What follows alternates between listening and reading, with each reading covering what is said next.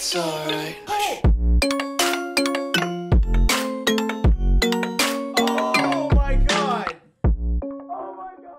Yo guys, what is up? Max on Borderlands 3 video, and today we're going over the vending machine location for June 10th of Maurice's Black Market vending machine. If you guys do enjoy the video, be sure to drop a like, comment, and subscribe. And that, guys, let's get right into it. So for this week's vending machine location, you're going to want to come to the Droughts, travel to the Highway Fast Travel, and then we're going all the way around to where you grab the Astronav chip during the main campaign. You go there, you run by some Varkids and some people. I haven't looked at this vending machine yet. Just headed over there now, but go all the way around. There is like a little skip that you can do. I'm currently playing my like speedy Mo's, immortal Mo's. You can jump up on these rocks and skip over there. I'm just gonna go around through these Varkids, and then vending machine should be somewhere in here. There it is. Can't miss it. As soon as you enter here with the Varkids. All right, let's check. Please don't kill me, Varkids.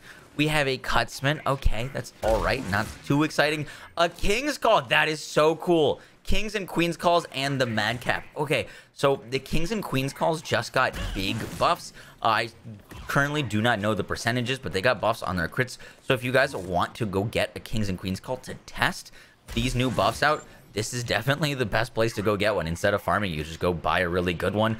Kings and Queens Calls here, and we also have the Madcap, the Madcap being the arms race shield. Super, super cool. Thank you to the Varkids for not killing me. And then the Cutsman of these weapons, I would definitely go for the Kings and Queens Call. Guys, that is it for this week's Black Market vending machine video. I will catch y'all in the next one, guys.